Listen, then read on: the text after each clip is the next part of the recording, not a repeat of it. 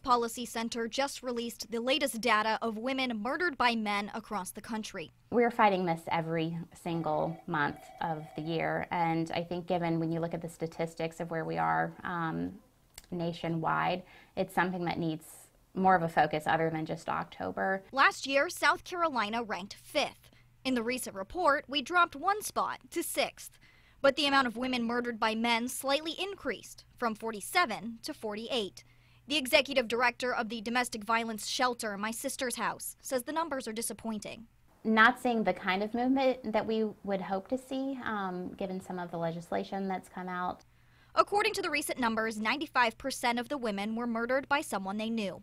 And in more than half of the instances, a gun was used. Just really reiterating and solidifying stuff that we already knew about firearms being present in the home and that increasing a woman's chance to be murdered during these sort of domestic disputes that are happening.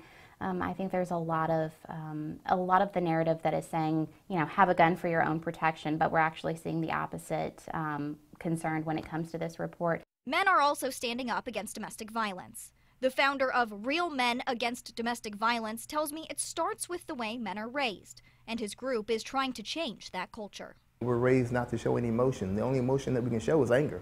We try to teach men that it's okay to show those emotions, and hopefully that'll teach men that, you know, that it's okay to show the emotions so they won't lash out that anger at the person they supposedly care about the most.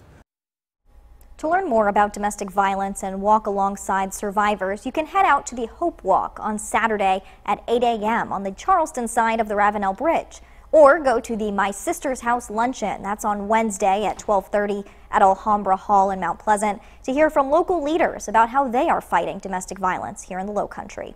I'll post more about each of these events on our website, counton2.com. Macy McLeod, Count On 2.